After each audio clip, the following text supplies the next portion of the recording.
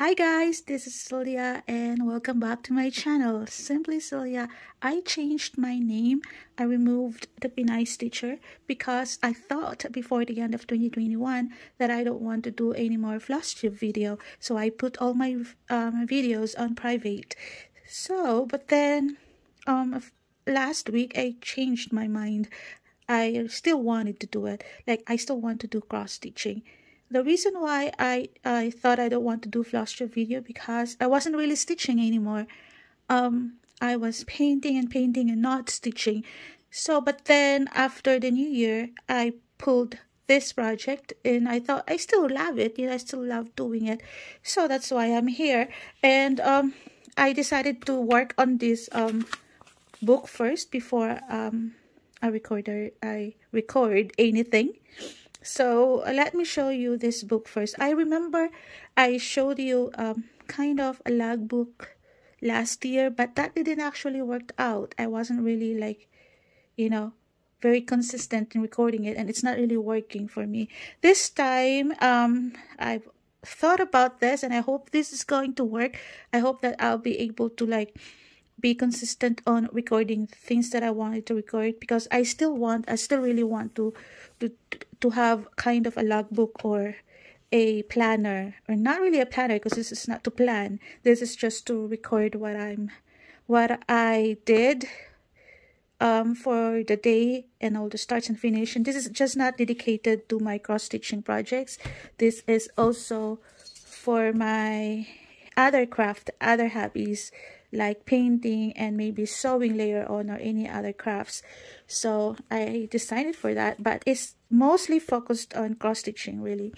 But this is just an example. I hope that I can make this work and add things if I need to, because I like doing the planner as well. So this is my 2002 planner, and it really helps me for now.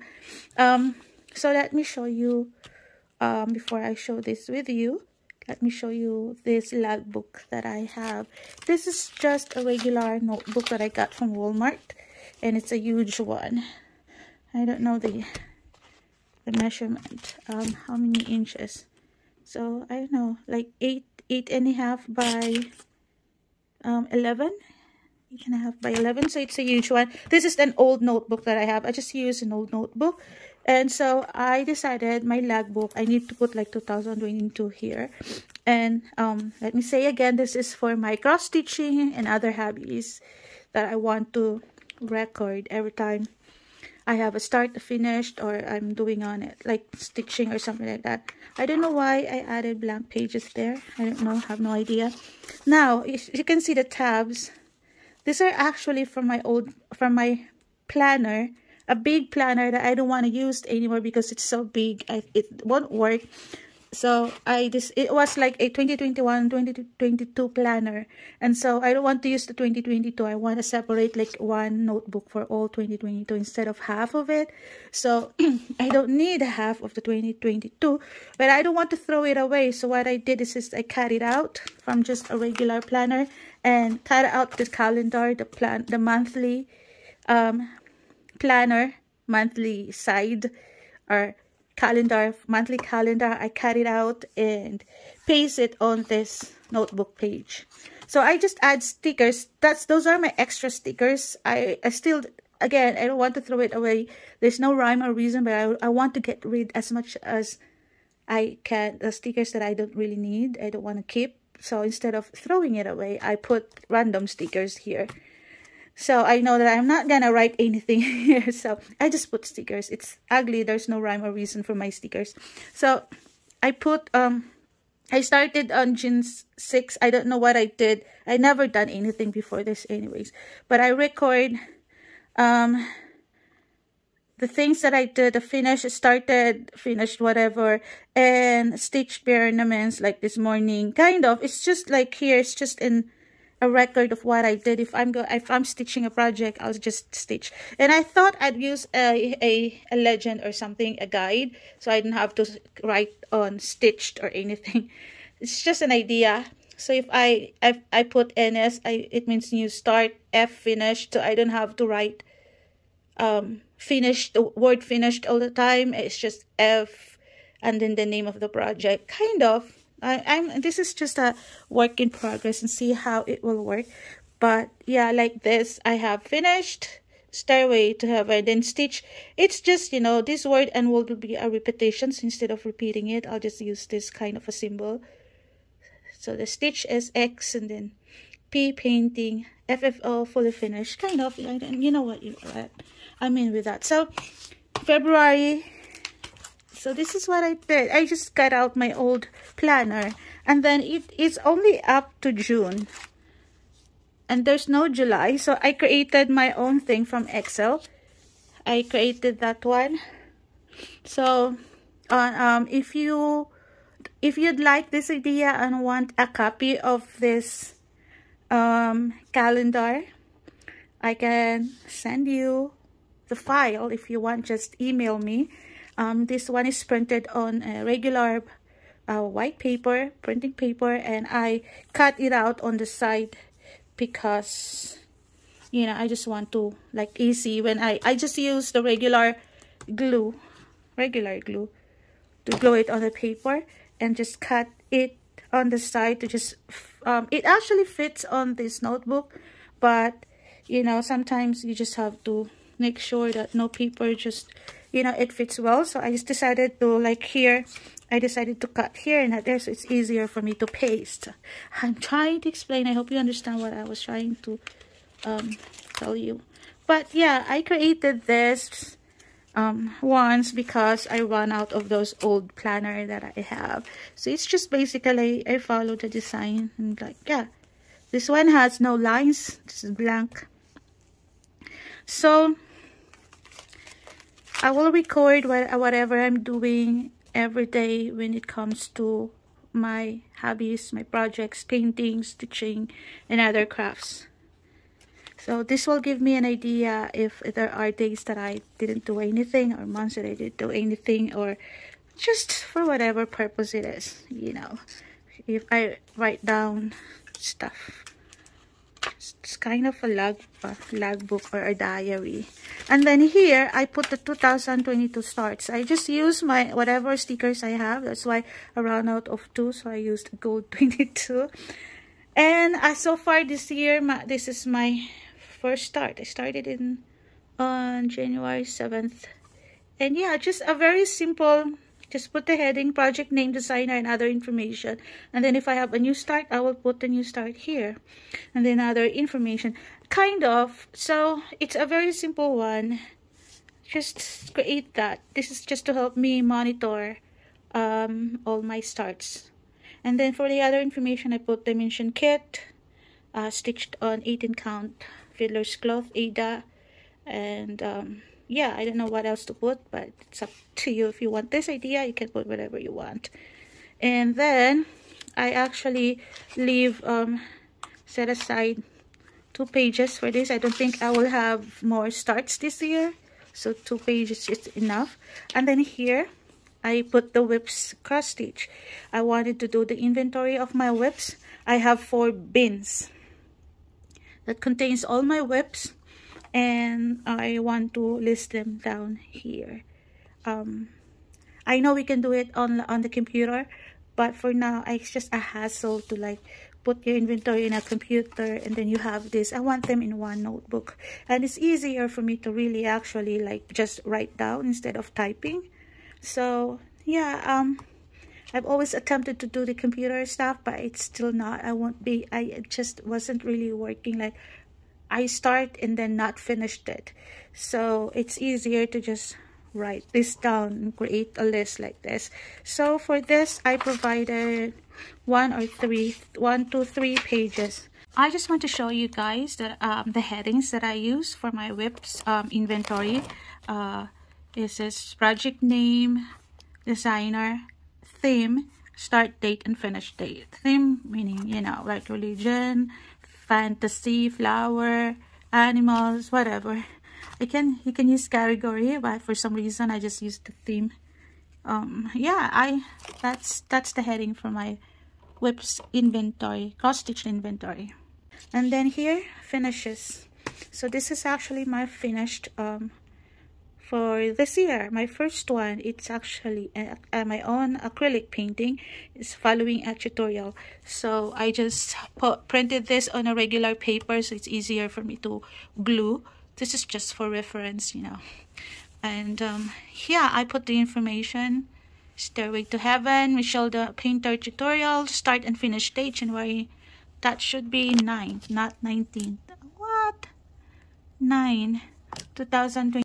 And then I put some other information that I wanted to, you know, remember or know, or like in the end of the year. Maybe, because you will forget, right? You won't remember everything. So I'd like to, it's acrylic and canvas board, and the size of the canvas. The colors that we use to create this picture. So I only use 4 colors. And yeah, the picture is so large for this. I really wanted to at least have 2 projects, but you know what, I have several papers left, so whatever. I wanted to at least put 2 pictures in 1 page, so we will see. For now, that's my finished. And I also would like to point out, because I thought, like, you know, I still have a few pages left and I don't want to throw away this notebook, just in case. So what I'm planning to do is, when after the end of 2022, I will remove these pages and punch holes and move them to a binder. That's why I wanted to have a room here for the punch holes, so that I can do the same thing for year 2023, and this 2022 will be moved to a binder for archiving, kind of.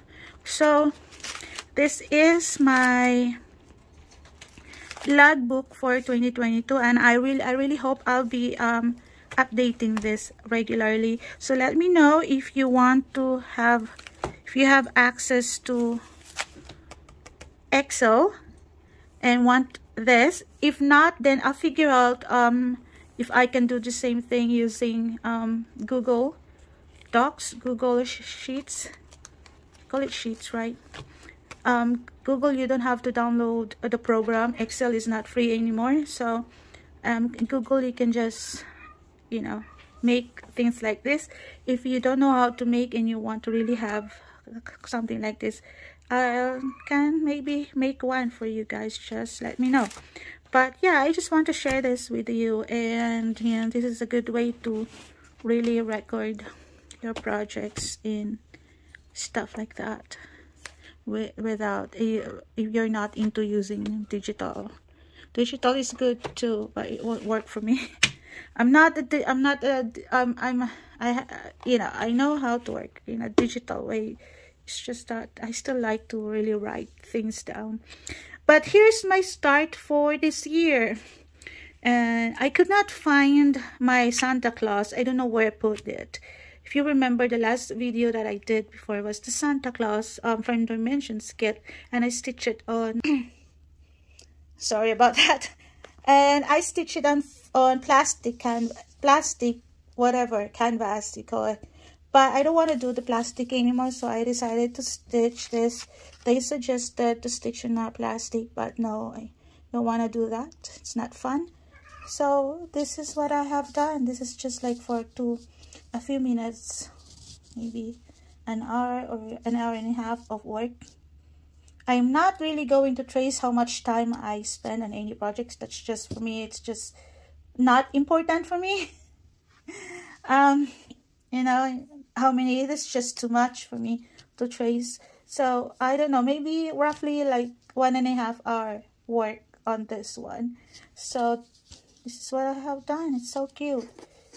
It is so cute, and so I'm liking it. I prefer it over plastic, really. But yeah, it's also a good use of a scrap fabric. I have lots of scrap fabric. So that is my new start, and also my current project that I'm working right now when it comes to cross stitching. I also worked on my Last Supper, but I don't have it with me. I only put a few stitches in that, so there's no need for me to show. And again, that's it. Oh, let me show you first the notebook that I found at Walmart. This is also a nice notebook to do the log for your stitching.